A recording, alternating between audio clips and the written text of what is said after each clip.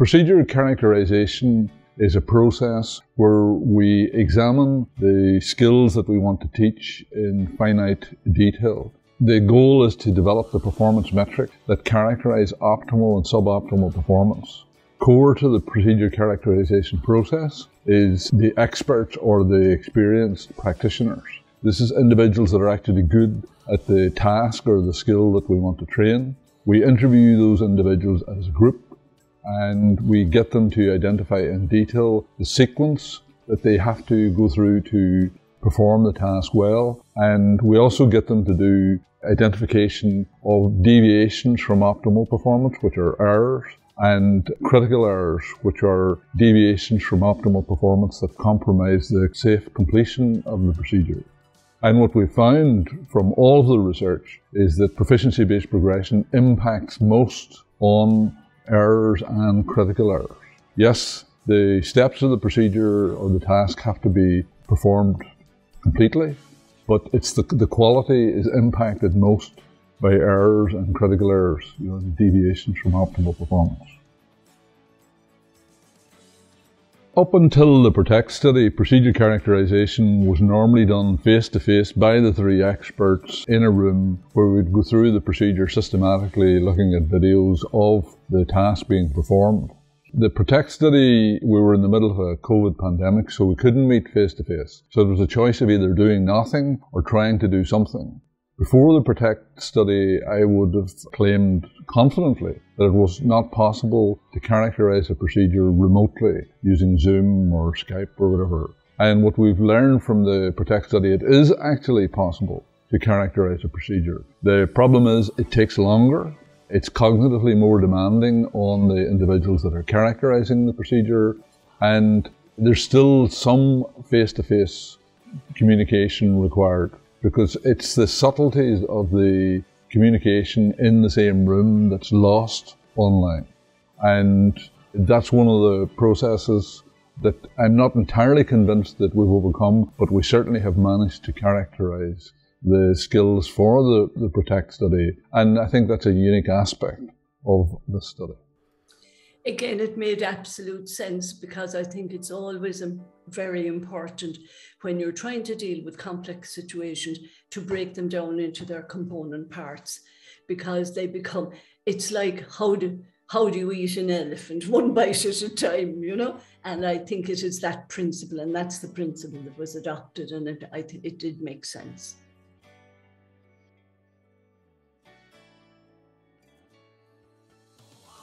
Back in May 2019, I was very happy to accept the invitation of Dr. Dorothy Breen in CUH that I be part of a research team whose task would be to agree steps and errors in order to define a benchmark while developing a simulation training course for use by ward and clinical staffs, and that was to take the form of a safety huddle.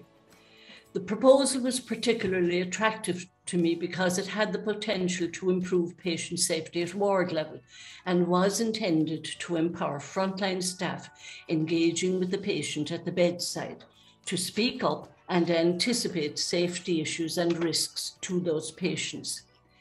This was an invitation to be present and active from the very beginning, from design through development, implementation, and assessment.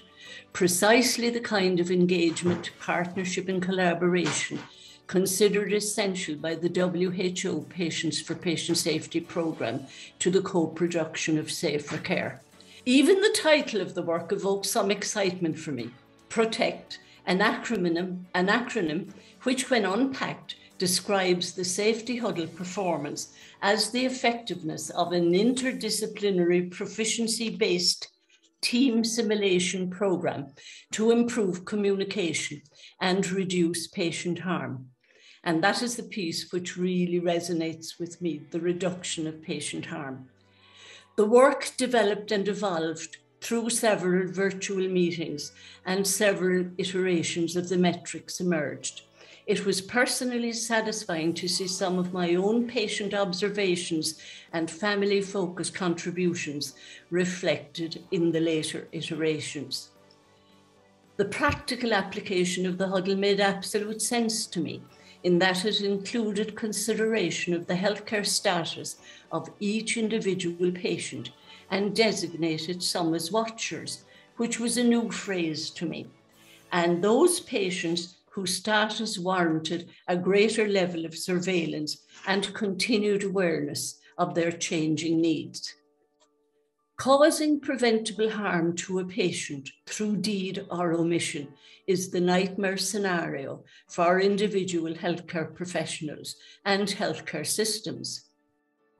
Seeing the huddles in action was sufficient to convince me that risk can be mitigated through the huddle and that the huddle itself can be an effective control measure around such risks.